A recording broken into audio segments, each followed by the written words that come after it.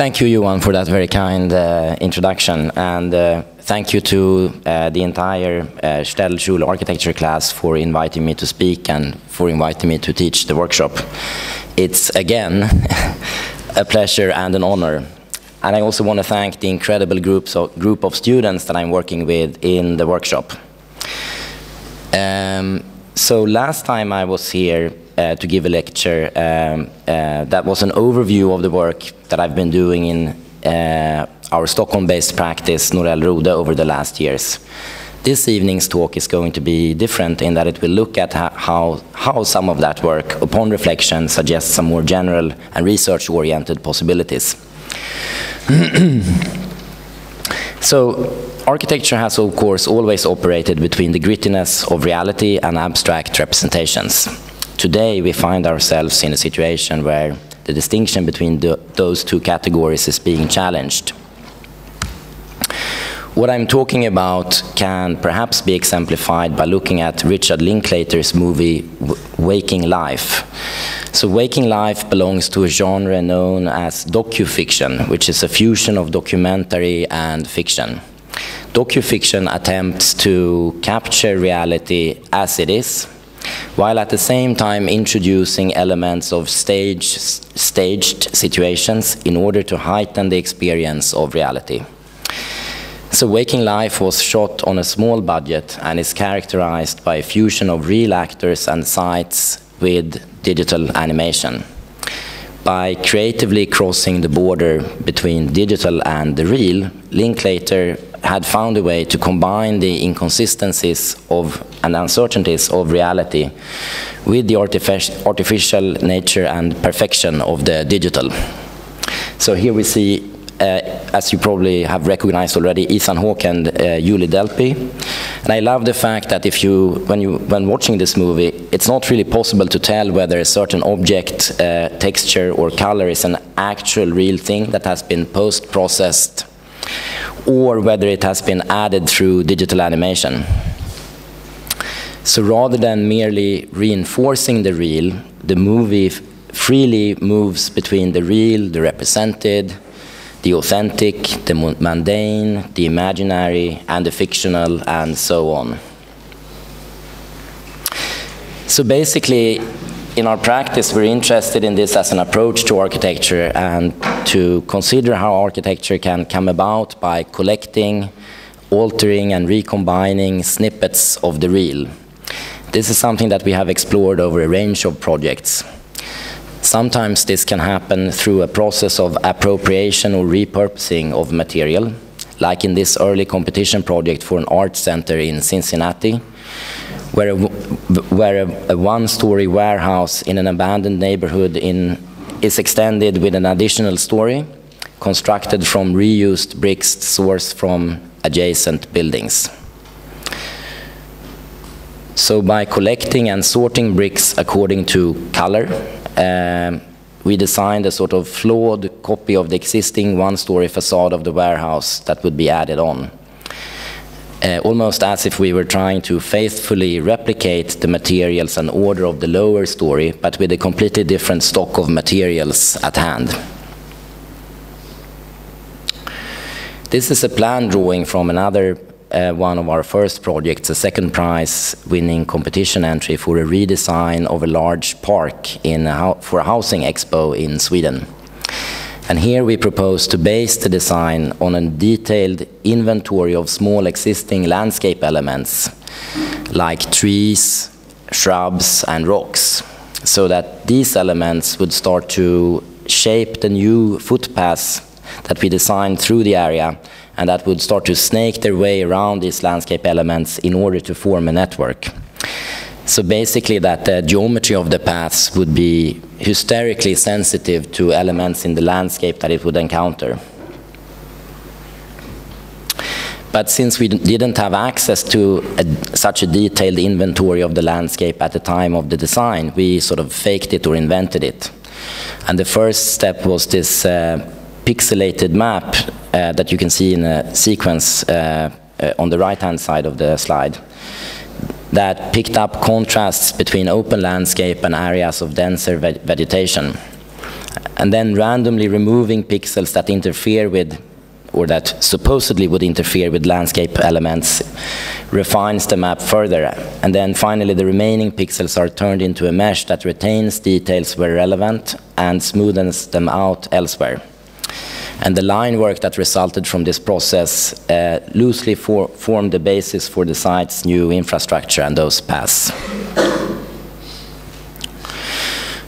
Sometimes it can be enough to just sample the geometry of certain recognizable formal features in order to create an effect. This is something that we did for a project for a commemoration in Warsaw, Poland, sited in the park surrounding the Museum of the History of Polish Jews.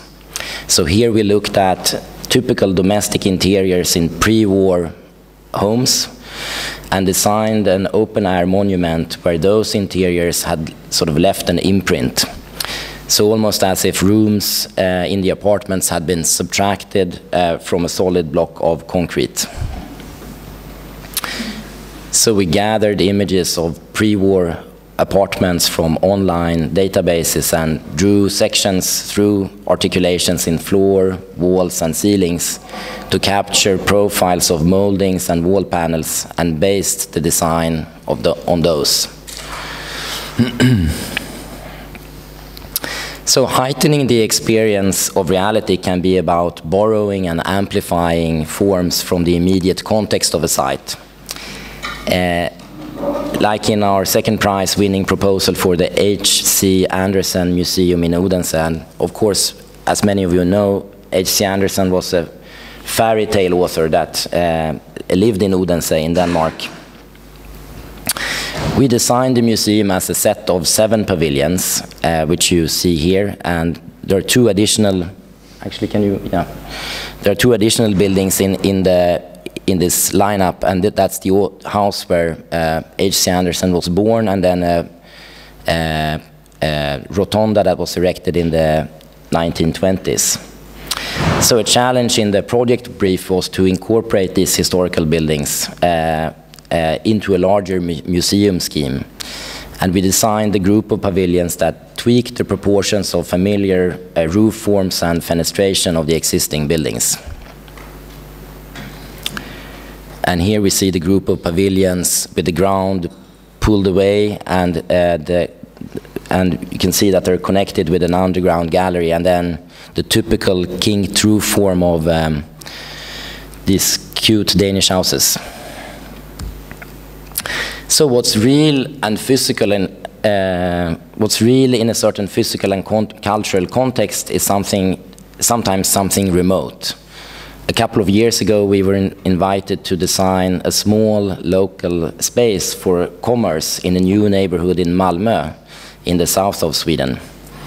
So we looked at sharing economies and design a community market hall for goods that normally changes owners through online platforms like eBay and other networks. So basically, this was an attempt to make visible all the things that are sold, including, you know, everything from stuff that you would find in a flea market to cars or washing machines in an interior. And the dense agglomeration of wildly different objects and activities create their own strange urbanism inside of the pavilion. Brought together, these colorful masses of objects produce a diverse urban landscape of compression and expansion. A pair of bookshelves suddenly define a narrow alley. Vacant spaces form short-lived miniature plazas, and a plastic flamingo momentarily becomes a monument. As objects and activities come and go, the market becomes a living interior continuously in flux. What's interesting also with eBay and similar platforms in Sweden is that they're not at all just for crap or for cheap objects, but whole homes or cars or quite expensive and substantial goods can be sold through these platforms. This is an interior that we have designed for the Royal Institute of Art, an art school on an island in the heart of Stockholm. It's a new home for both students and faculty working with photography, video, multimedia, and digital print. So there is a part in front here that is for discursive spaces, so things like seminar rooms, and then there's a part with project rooms, dark rooms, animation studios, and a whole film studio in the back. And one of the premises for the project was that the building that the interior is in is a strange 300-year-old Navy building that started as a one-story building and then was added on to step by step. So initially it was just this part as a one-story building, and then it has grown vertically. So for instance, this yellow row of columns and beams is something that was added maybe 100 years after the first part was constructed in order to support the floors above. So as a kind of context, or as an architecture that we could look at and sample from, this is a really weird case, because the fenestration in the facade, for instance, is not in sync with the columns in the interior. So what we did was to sort of copy and move elements around here a little bit inside of the interior to create interesting juxtapositions. So for instance, these windows are a copy of the windows in the facade to emphasize the kind of clash between the different order of the columns in the building. And there is a really interesting floor in the interior here that has been patched up several times during the lifetime of the building. That's like a patchwork of wood, concrete, and steel. This project is right now under construction, so we're looking forward to finishing that sometime after the winter holidays.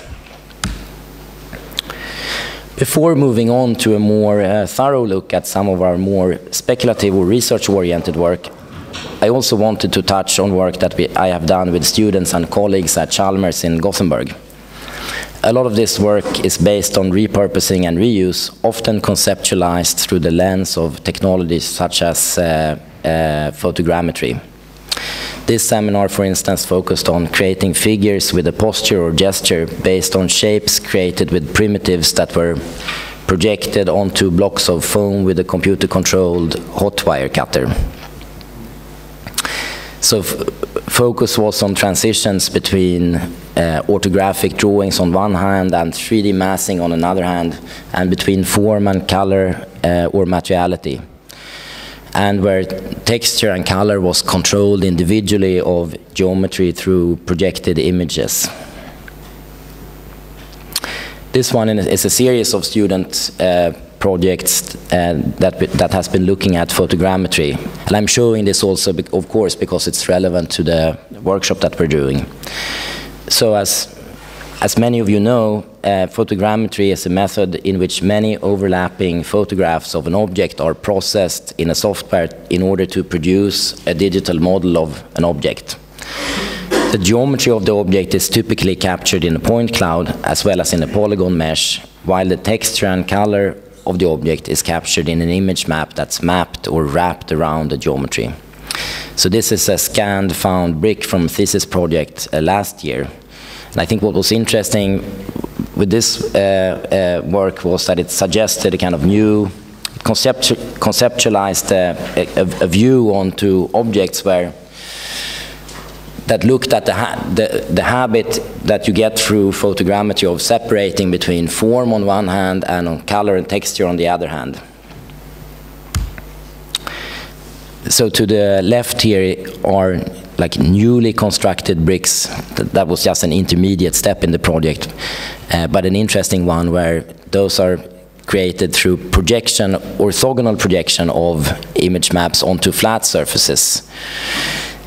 So the project was about how those recordings of a real chunk of material can be used as a basis for creating new forms and materialities that we see on the right-hand side.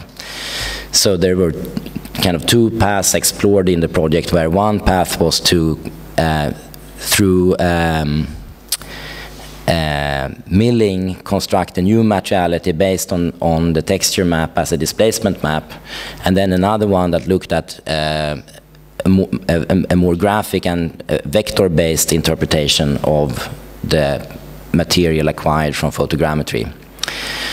So the project was basically about how you can construct a materiality rather than take materiality for granted. This is more recent seminar work that explored how a building might be seen through photogrammetry. So what we did was to download models of iconic 20th century villa like the Wathmey House and fabricate models of them that were used as basis for scanning with photogrammetry. So the project playfully explored how mapped areas or spaces where the scanning could not see could be turned into design features or objects that were sort of volumes or blind spots of the photogrammetry process. Several projects also used photogrammetry to survey objects for the purposes of reuse. So in this project, a couple of thesis students looked at recycled ocean plastic and how actual salvaged materials and objects could be documented with 3D scanning that would then form the basis of a design project. And the project included a workflow that started with cataloging materials, grinding them down, or extracting smaller elements of them, and then heating them and press forming them, so that to construct new materialities or a new material identity that would partially inherit some of the, rather than completely erase some of the objects that it came from. And students referred to these sort of elements that were more recognizable as fossils, and that they constituted a kind of material memory of the objects that they originated from. This thesis project was a play with reality in the form of digital contextual information, such as meshes and building masses, and image maps of facades that can be extracted from 3D map applications like Google Maps that architects, of course, routinely use to survey sites. So, you know, just how often, especially if you're working on a project remotely, that you don't, or if it's a competition, you don't go visit the site, you explore the site through Google Street View and things like that, and that forms a kind of different analysis of a site than you can do if you were on site. The project ended up in a building design and a thesis about what it means to be contextual in architecture, when context is something that can be downloaded and tweaked, and again separated into meshes that deal with form and maps that deal with texture and color. And Joel, the student, designed a series of facades that were sort of remixed versions of facades of buildings on adjacent sites. So these projects, as well as the ones that I'm about to show, partially challenged the widely cited statement that architects do not make buildings, they make drawings of buildings. And the full quote from Robin Evans reads, "It would be foolish, it seems to me, to characterize architecture as abstract, since a house is no more abstract than a chair or a biscuit. But it makes a great deal of sense to call the process of its conception abstracted. Architects do not make buildings, they make drawings of buildings." This statement, made some 30 years ago, has today become somewhat exhausted in the discipline. Although intended to target representation as a problem of translation from drawing to building, it can and has been used to perpetuate this distinction between drawing as a mainly conceptual pursuit that targets idealized geometry and building as a material pursuit that deals with the real world. The conception of architecture may, of course, still be abstracted in a certain sense, but it's increasingly less abstracted. And it may, thanks to, for instance, things like photogrammetry and simulation, integrate the grit of the real world at the earliest stages of design. So in one of our first projects in our practice, which was an installation called Erratic, that was, by the way, also the basis of a research application that we won. We explored how material simulation transfers aspects of real materials into drawings and models. So a drawing like this exhibits, let's say, a tension between the erratic nature of a real piece of material and the abstracting powers of things like orthographic projection and section cuts. So the installation borrowed its name and its massing from the erratic block, a large boulder that has been tumbled by glacier ice. The installation consisted of a thick, pliable polyurethane surface, essentially like a large spheroid sac that was constrained in hundreds of points onto a rigid armature, and I think you can see the dots in the surface if you look closely. The sac was designed to be considerably larger than the armature, so that plenty of excess material was left between each constraining point. The force exerted by the constraining points made the surface bend, twist, and furl in a seemingly random manner. So while the location of each point could be designed and placed by us with precision, the resulting behavior of the surface was difficult, if not impossible, to predict. And the piece was designed by carefully placing the points, and in between the material had its way.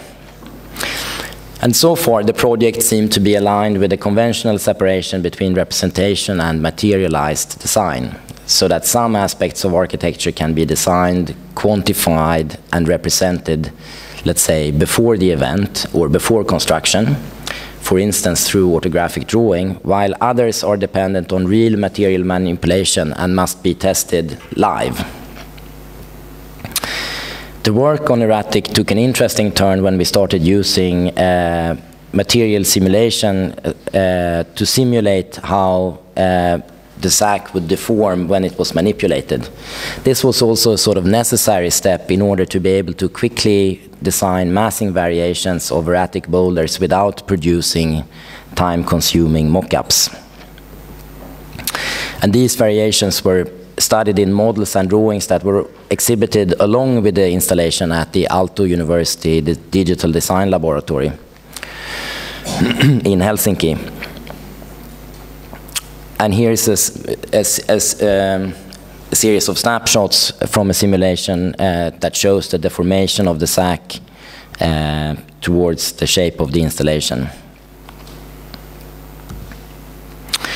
We also produced a series of section drawings, and we thought that what was interesting with these drawings is that they don't describe the curved geometry through the familiar language of radii or control points, but that they instead target the discrete nature of the material by annotating the constraining points and the excess material that bunches up in them. So nothing is stretched or nothing is added or taken away. Instead, material is just redistributed, and the geometry is measured as a redistribution of material rather than as a tweaking of a topological surface, let's say.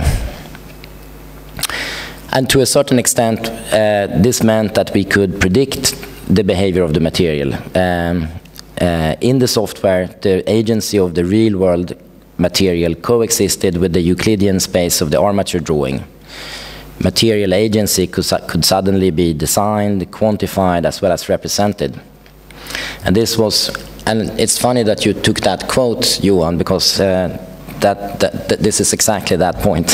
That simulation in architecture challenges the typical separation between representation and materialized design, or between Euclidean space and the real world.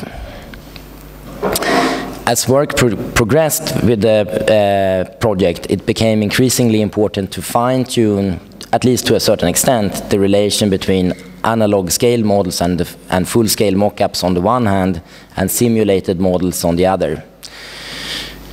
So of course we could tweak parameters with the simulation in order for it to conform to the real material, but tweaking also worked the other way in that because the installation was constructed from foam rubber that comes in different densities and thicknesses, we could, in collaboration with our manufacturer, change the properties of material to also better conform with the simulation. And this was sort of the second issue that the work seemed to prompt, that had to do with process and method and the creation of feedback loops between simulated geometry and real material. And if you think about it, the typical habit of on the drawing board or in modeling software to, you know, kind of call out or call forth virtual lines or surfaces that can be extended or trimmed or stretched indefinitely is a very different, conceptually a very different starting point for design than actual chunks of materials or a limited stock of material. And this design in that case is no longer a product of imposing will onto formless and featureless matter.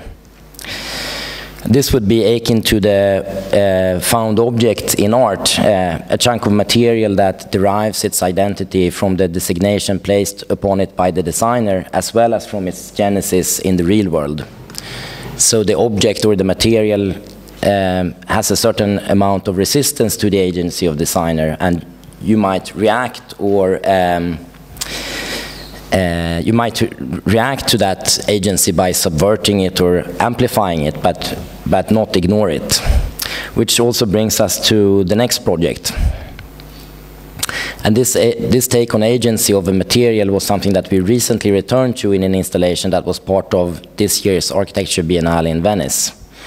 The project, titled Grain Figures, was part of the exhibition Plots, Prints and Projections that was curated by Ulrika Karlsson, and it featured large-scale structures by 6 new Swedish practices.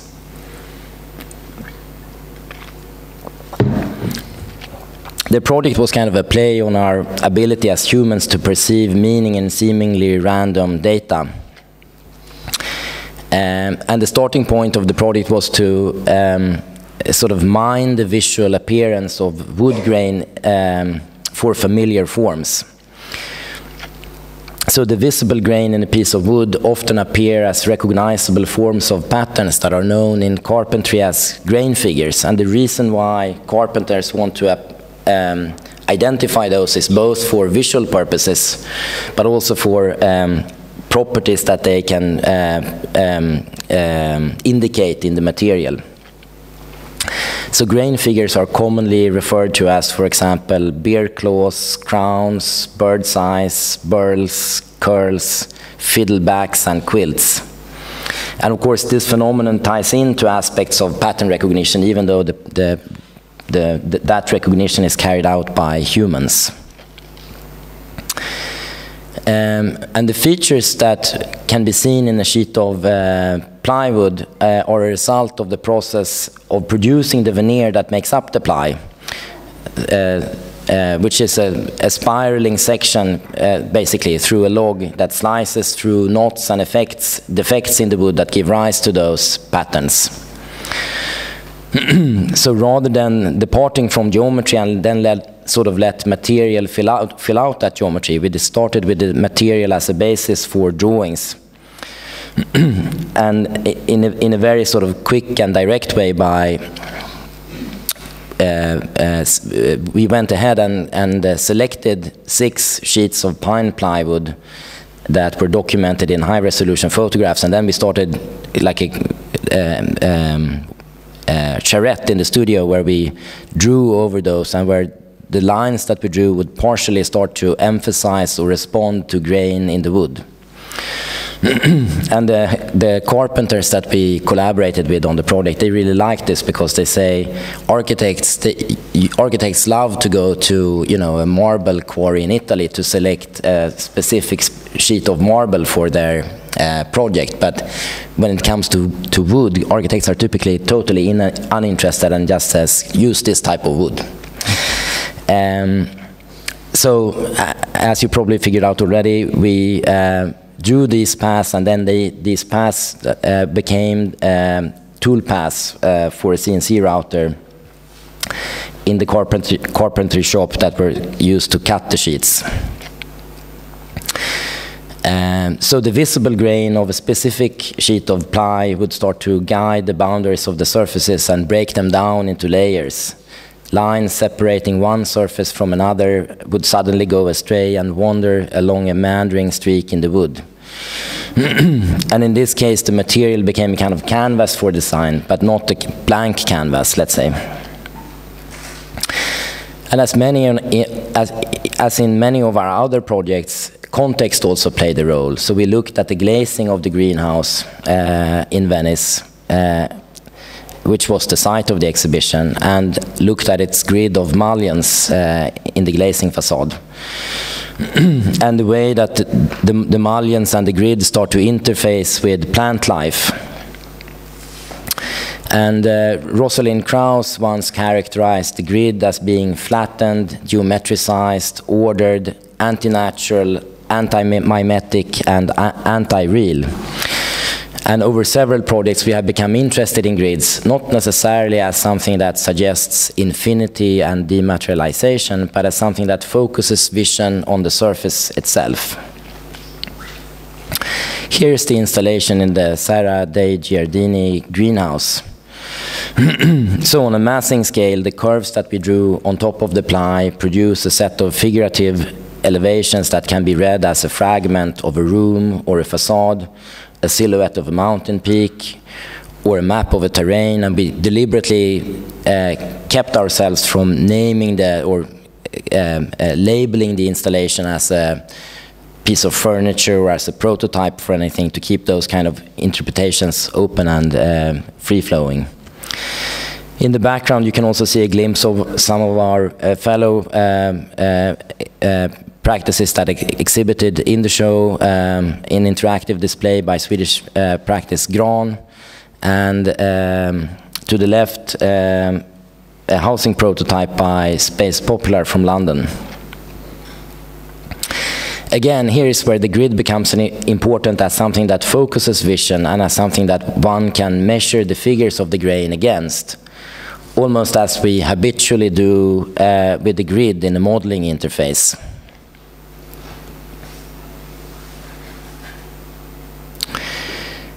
And other than the theme of plots, prints, and projections and the focus on representation, the curator Ulrika Karlsson tasked all the participating architects to work with wood. And our take on that was sort of to look at a very artificial wood product like plywood and design something that would emphasize that artificiality even more.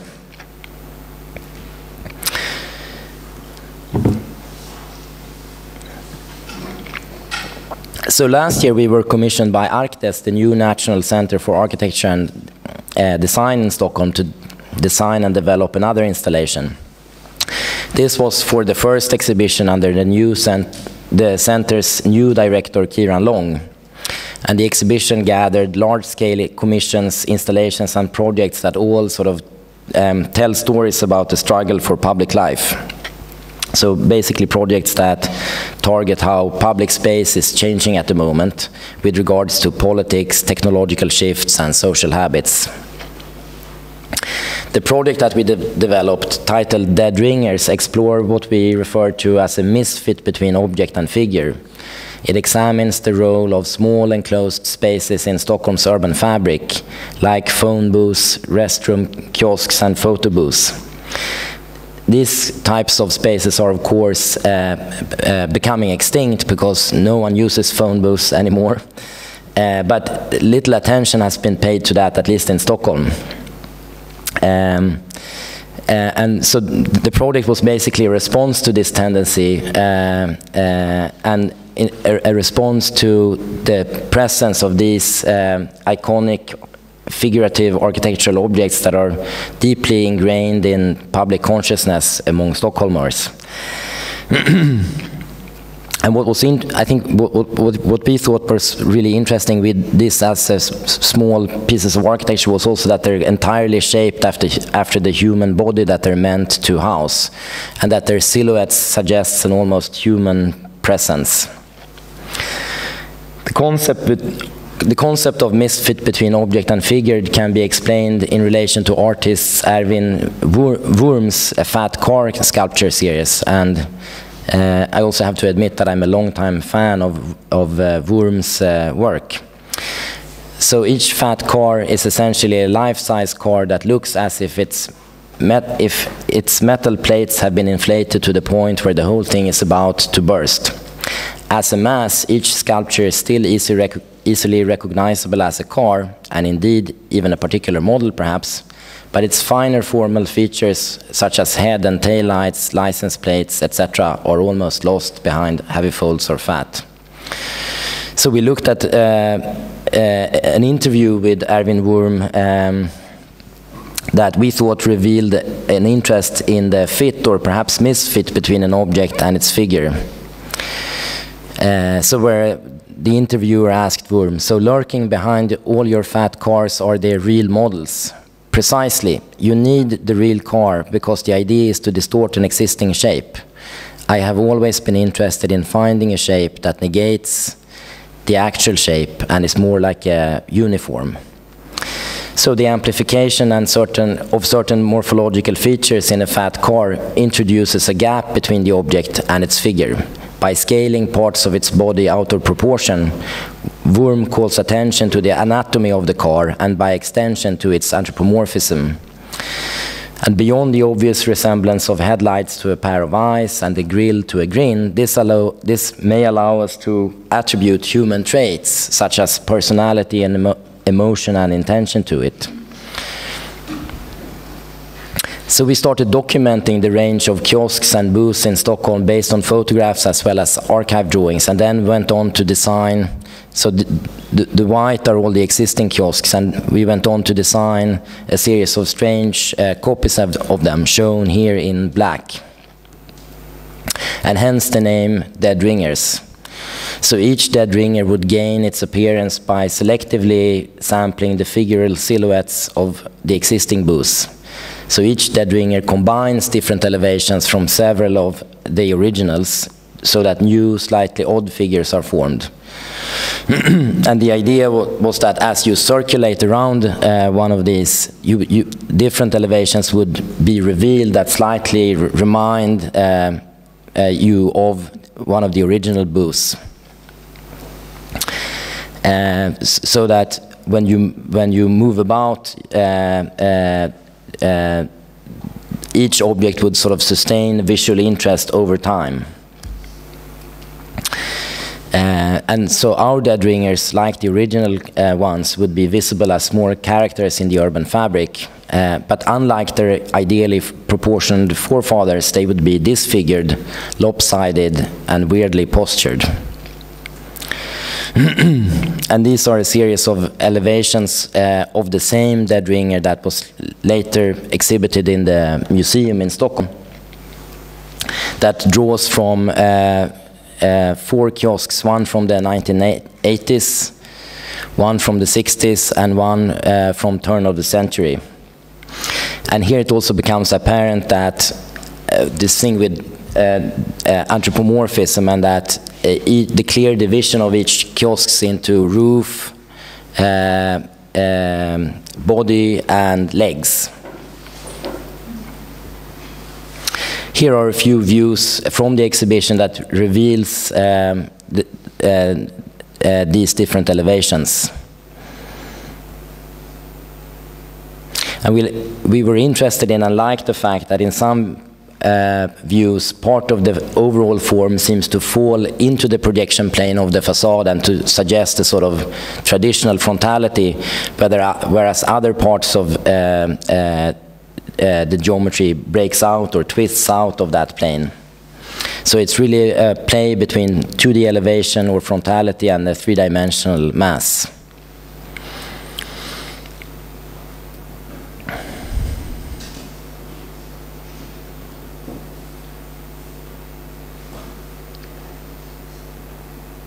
So one thing that we have been interested in the number of projects is to work with repurposed or appropriated objects or samples that acquire a new significance when they are altered or removed from their original context. So here are just two references for that, and for those of you in the workshop, you already know this. The first is the ancient practice of spolia, where architectural elements used in construction in one location in antiquity are repurposed and used in a different location, typically in the Middle Ages. And another one is, contemporary example would be Greg Lynn's recycled toy furniture, where plastic toys are repurposed, arranged, and robotically cut to be fitted against each other. So this is a small conceptual project that we recently did for a gallery exhibition in south of Italy, curated by Giuseppe Resta. And Giuseppe invited each artist or architect to interpret one of Italo Calvino's invisible cities. And our interpretation was of the city of Clarice. That's a city that's built and rebuilt again and again from the same stock of materials, basically. So the project began with a quick scavenger hunt through our studio in Stockholm, where we looked for the smallest and sort of most beautiful objects, like material samples, pencil sharpeners, and other weird little things. This is an excerpt from Calvino's story about the city of Clarice. I will just read it to you. Put together with odd bits of the useless Clarice, a survivor's Clarice was taking shape. All huts and hovels, festering sewers, rabbit cages. And yet almost nothing was lost of Clarice's former splendor. It was all there, merely arranged in a different order, no less appropriate to the inhabitants' needs than it had been before. The capitals could have been in the chicken runs before they were in the temples. The marble urns could have been planted with basil before they were filled with dead bones. Only this was known for sure. A given number of objects is shifted within a given space, at times submerged by a quantity of new objects, at times worn out and not replaced. The rule is to shuffle them each time and then try to reassemble them. So our idea with the model was just that when assembled, these found objects would complete the generic building in despair, bridging a new life to the facade and to the city of Clarice. The project, excuse me, this project also ties into a larger research effort that we tentatively call the city as a material library. And it considers repurposing as a conceptual approach to architecture, where the point of departure is not abstract representation, but a specific and limited stock of objects and chunks of materials. The project was also a kind of quick attempt to convey that repurposing in architecture is neither dystopic nor futuristic, and that can be a sort of playful fiction with immediate ties to the grit of the real world. And I thought I finish off the lecture not with a conclusion, but by showing some images that we have taken from recent excursions we've been doing in Stockholm. And as part of the research that I mentioned before, we have been documenting the life of objects and building elements after they have been disassembled or discarded. So we essentially tracked down and visited places where these kinds of objects and elements might go, ranging from warehouses for used building parts to recycling stations and large waste dumps. Some of the places that we visited were indeed like a library of sorts, where one can browse for unique elements like doors or windows. And in some of these places, like this one, there is certainly a kind of romantic attitude that we can recognize from restoration and such practice, and that fetishizes the kind of patina and signs of age. While at other places there was an attitude that was totally unromantic, like this warehouse with only used standardized building elements like, they would go onto a demolishing site and source 100 standard steel doors, for instance. The way in which these objects were sorted, arranged, and stacked also became almost architectural, and the way that one interprets the familiar building elements begins to shift when they are disengaged from the context of a building.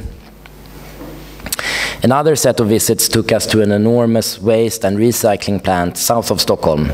So this is where objects are sorted into fractions, where waste is grouped according to its properties. So for instance, this is a part where they handle steel objects. And many of these places have an order of things all of their own. This is a fraction of plastic objects, industrial products next to domestic items, and when in the random mess of the container, adjacencies are formed between objects. And here a large pile waiting to be recycled into sawdust that can be used for particle board and stuff like that, and where the only thing that sort of guides these objects is gravity and friction. In some of the places where they are sorted and packed, where materials are sorted and packed to be sold on the sort of second-hand market for recycled materials, they begin to suggest masses as almost architectural masses as well as new building materials. And I thought I end with this slide of the sort of urbanism of waste packaging bales. So it's, for instance, things like pasta, cereal boxes, milk and juice cartons, sugar pouches and carrier bags and gift wrapping. And while waiting to be sold, the bales are stacked at the back of the recycling plant, and the stacking follows a pattern of blocks and streets that allows trucks to access and load the bales. And that's it.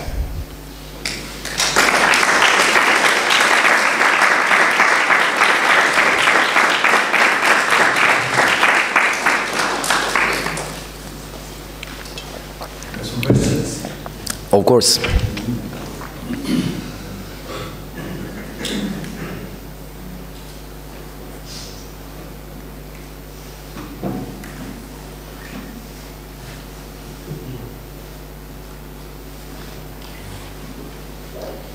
Could actually, you mentioned a research project, and you also told me earlier that this is one where you're going to exploit interiors. What was the particular fascination with the interiors again? They become a particularly rich repository of forms? I mean, with regards to that research project that you're referring to, the idea was that interiors are constantly unchanged, as undergoing change, as opposed to buildings which are fairly static, because interiors contain loose objects, furniture and other things that are constantly being rearranged. So that interiors are, let's say, in flux much more than building envelopes that are static. And what is the particular interest in that? I mean, if architecture is static and you are interested in space where it's so to speak animated by impulses of life, lives that imply reordering, reshuffling of the objects. So is it the theatrical aspect of it, or is it the choreographic? Well, for the research, that's yet to be defined. But I think one thing that we're interested in is how those loose objects, sort of in tandem with the architecture, with things like walls and floors, begin to structure space and to suggest space. And that sometimes even those loose objects are more important than the fixed ones in shaping space. And that leads me also to, because I was wondering about that, is there an implied spatial project, do you think, in the work? I'm asking very specifically also because yours is a shared, and this obviously, you know, as well as anyone now, that it's also a shared fascination with that sits here in this program. It's a fascination with objects and with, I mean, I mean, there is an implied spatial project, but perhaps that starts not with the abstract space, but with objects instead. That I think that's one of the habits that we have in architecture, is to think of abstract space first and define it with lines or surfaces, and then think of objects and materials. So that's one of the things that we want to explore in the project, how that process could be reversed, or there could be an alternative approach. So your installation project, I can't remember the name of it, the one where you actually gather, it's like a pavilion, you gather lots of objects that you shuffle around, yeah. So that would actually be a sort of preliminary outline of also where the research project is going, and it would embody the implied sort of curiosity about a spatial outcome here. Yeah, definitely, but maybe where the because that project is a couple of years old, I think what was maybe a bit naive or not so exciting in that was that there was a total separation between the architecture, that was just a framework, and then the objects. I think that could be mediated more.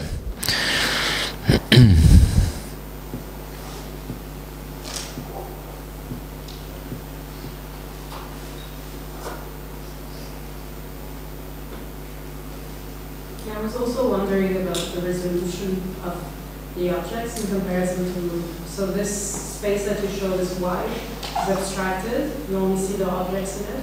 And that's why it's funny, because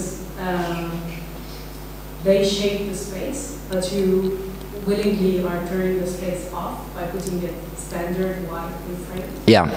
And then later in your work, there starts to be more resolution, so the woods gains texture, and because the funny things when you show this slide with the 3D images and the result three-dimensional figures, they were not only abstracted and they had less resolution, but they were also very clean. Clean? Yeah. In the sense that, I mean, the eBay pictures had dirt, they were yellow, they looked like they're in houses that are very, like, lively in the sense that a lot of people live in it and it's been used. Yeah. And then the representation was museum-like, so white, clean. Yeah. That's like everything that is alive is erased. And then in our defense, though, the person in the office who built the models, she went on constant excursions to flea markets and second-hand shops to buy small used objects that could be placed in the model. Because this was for an exhibition, that's why we made such a model. So the project was part of a larger effort in the city that also resulted in an exhibition. So the objects were actually used. Yeah. Because later with you showed the student project with the brick, and that was then used with photogrammetry, and then also you had this high resolution. So in your presentation, it would go like low resolution, high resolution, low resolution, high resolution. So I'm wondering if that's something you think about, or is irrelevant to question of resolution and scale of the I do think it's definitely. I think it's definitely something we think about, but I'm not sure whether all projects must encompass that register. I'm more interested in the body of work or a series of projects that target different aspects of those. So of course, there could be like like a grand finale project that explores all of those registers in one. You showed one project where you were working on material agency.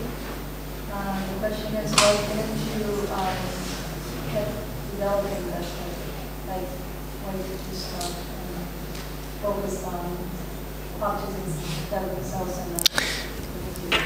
I think that was basically because our interest changed a little bit from thinking about material agency as something that has to do with how you can bend or how a material would react to pressure, to thinking about material agency also as something that has to do with image or representation.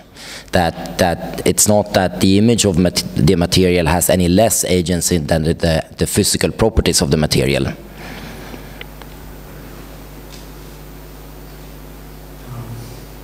Curious about your choice of objects, especially in the last few, that there seems to be almost a theme of objects that have lost some kind of a cultural charge. Like some either forgotten or disappearing in photo booths or these warehouses that you showed in the end. Yeah. Or anything that loses, like would you say you treat a brand new object or a brand new idea in the same way? If they're working.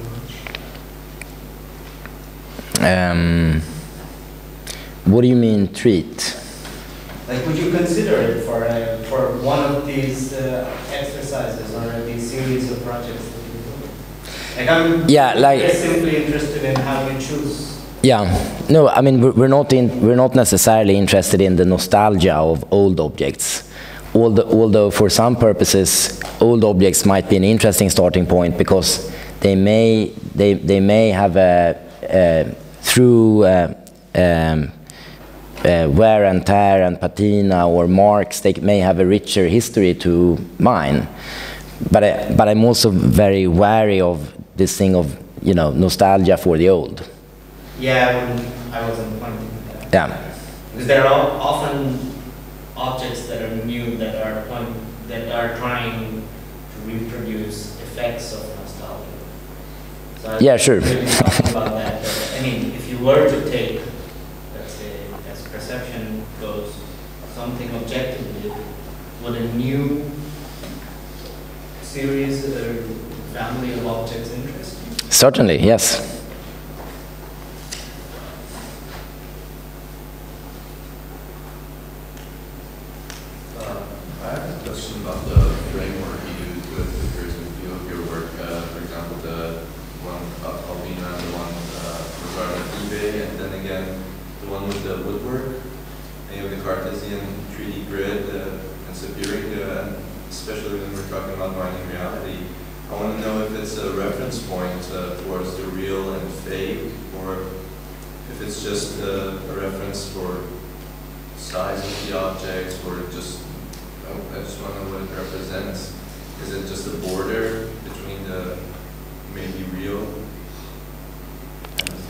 The grid, you mean?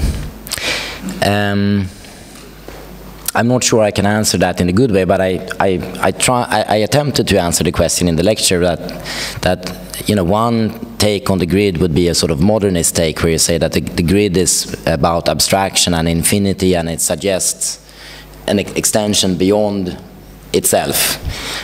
I think another take would be to say that the grid focuses attention and frames things, and that it can focus attention on the surface itself, and while also acting as a visual reference for other types of geometries that sort of fleet on top of it or under it, or. So usually to contrast aspects of what we want to focus on. Yeah, I mean, I could also give a more subjective answer to the question, which would be to say that at the time when I was educated, grids were sort of taboo. They were not. I mean, they were considered to be modernist period, and therefore should be forgotten. So I think that in our practice certainly, but I think also in some of our peers' practices, we're interested in kind of picking up the grid again and see what it can do that's maybe different than the modernist idea of a grid.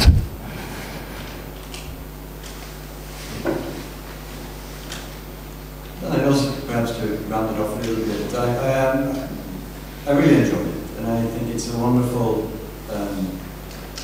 portfolio of projects that sort of seem to balance in a curious and also productive manner between a formal engagement with architecture and a very playful way of going about it.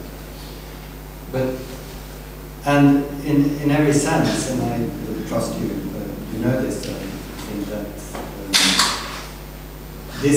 this type of practice is, you know, it's hugely valuable for an architect as a way of speculating and opening up onto sort of design opportunities and future project possibilities. Yet, I was wondering if you could also very briefly help us reflect on the following.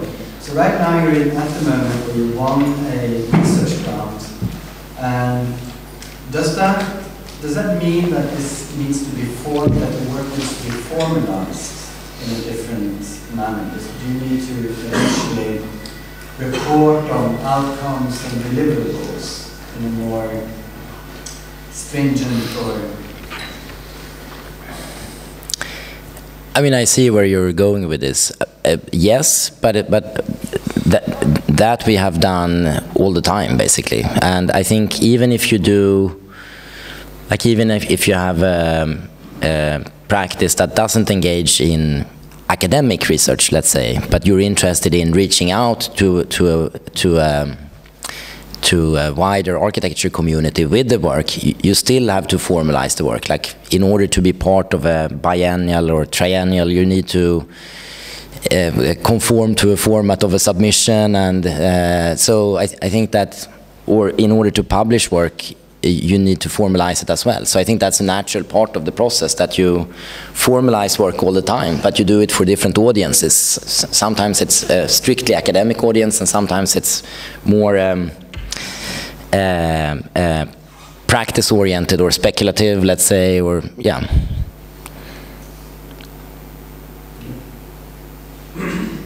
Danne, well, before I thank you also, I'd like to remind that it's very nice that there are quite a few alumni here tonight, and on Saturday at 5 o'clock there is the Catacomba, it's an alumni-initiated, if you were here, event, and it's going to be great to hear the gathering of alumni with other invited friends and guests speak about work. That's been working since the initiation. With that, Daniel, thank you so much. Thank you, and please.